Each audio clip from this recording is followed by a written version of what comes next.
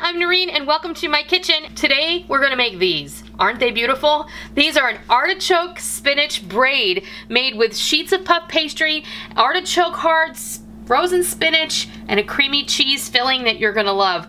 Let's go see how this all comes together.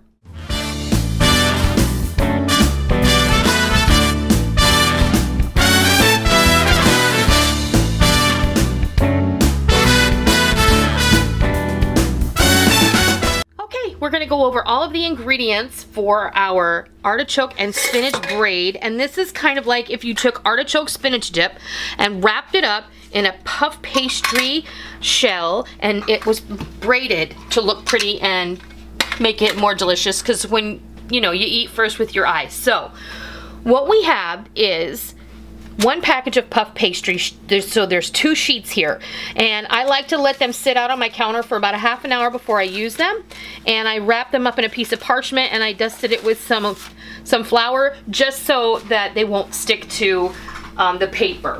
The other ingredients we're going to be using, I have 2 cups of a blend of mozzarella and smoked provolone cheese. There's the hand.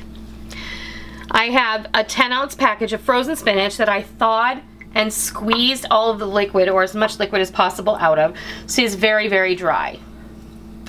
And I have a 14-ounce can of artichoke hearts that are just packed in water, and it's kind of briny, so you want to drain that and chop them up. And then I have a cup of freshly grated Parmesan and an 8-ounce brick of cream cheese that has been softened at room temperature. And then we have some seasonings. I have a teaspoon each of onion powder, garlic powder, and dried basil. All right, I'm just gonna go ahead and beat the cream cheese until it's light and fluffy.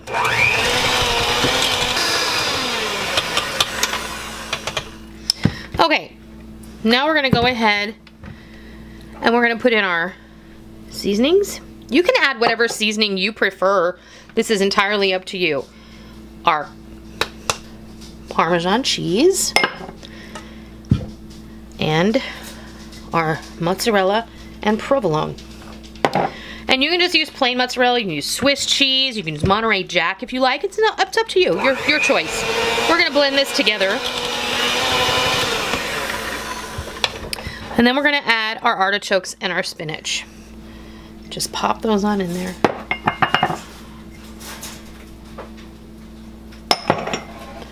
And blend away. All right, and there is your filling. Let me just give this a stir. Now, if you were making like spinach and artichoke dip, you would probably add like mayonnaise or sour cream or both. But because we're making a braid, we don't want it to be that loose. We're not really making a dip, we're making a filling. So I'm gonna go ahead and get my puff pastry all ready, and I'll show you how we're gonna roll it out and cut it to make a braid.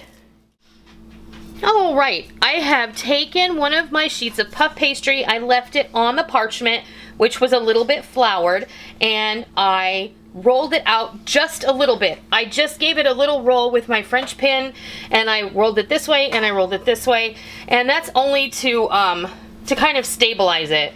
And now I'm taking my bench scraper, my bench knife, and I'm just doing little cuts all along the length of both sides of the puff pastry. Now I've left the center part empty, and that's how we're going to form our braid. Just do the best you can to kind of get it as even as possible. If you don't get it even, don't worry, it's not the end of the world. I've gone ahead and I have divided my filling up in half, and we're going to just go ahead and place it down the center here of the solid portion of our piece of puff pastry, and then you're just going to want to even it out just like that. Now here's where the braid comes in.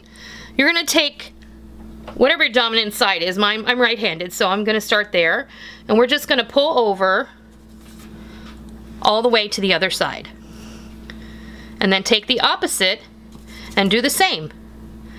And then just do this all the way down and kind of overlap. And you don't have to worry about this over here. You can pinch it shut if you like.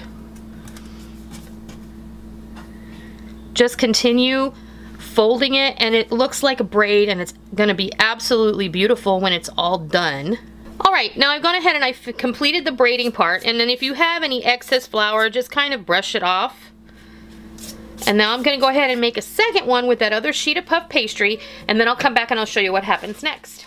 I got my second braid all done and on the pan, and one of the reasons I like to put it on the parchment when I roll it out is so I can easily slide it onto my baking sheet.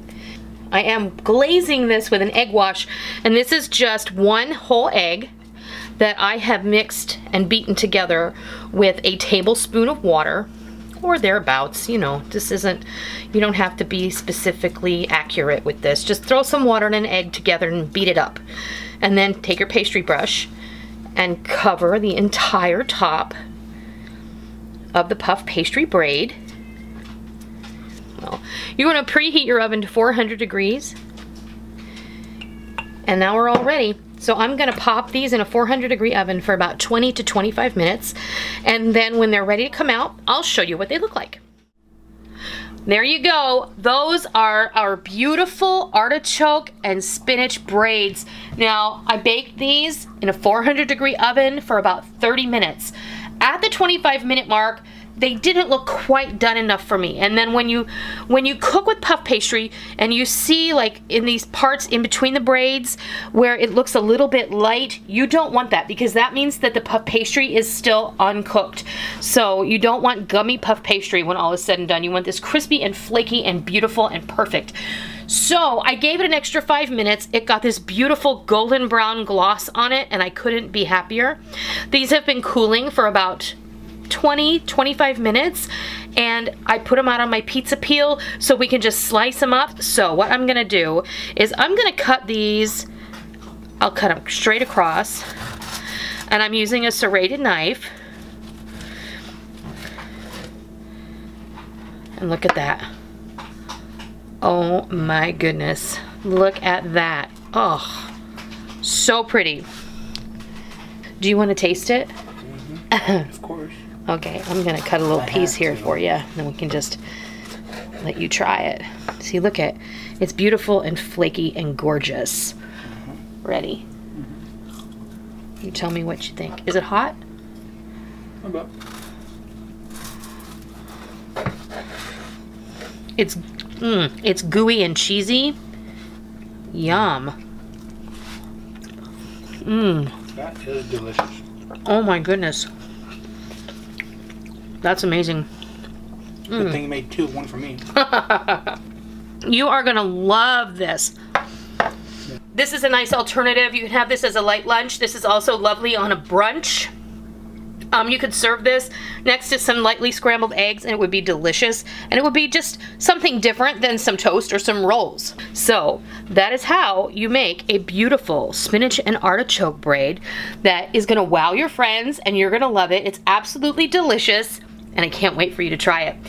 If you like this video, please consider giving me a thumbs up. And if you're not already, be sure and hit that red subscribe button. And if you are subscribed, always be sure and hit that red bell button so that you don't miss any of the notifications that YouTube likes to send out whenever we upload a new video. Because we don't want you to miss out on all the real food for real people, real easy recipes that we present all the time right here on our YouTube channel and straight from our kitchen. I hope you give these artichoke and spinach braids a try, and I hope you love it. And until next time, I'll see ya.